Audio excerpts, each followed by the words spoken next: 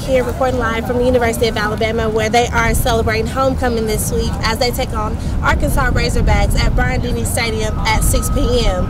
As you can see right behind me, I do have the foundation for a bonfire that they will be having on this Friday at 7 p.m. here, located on the quad by Denny Chimes.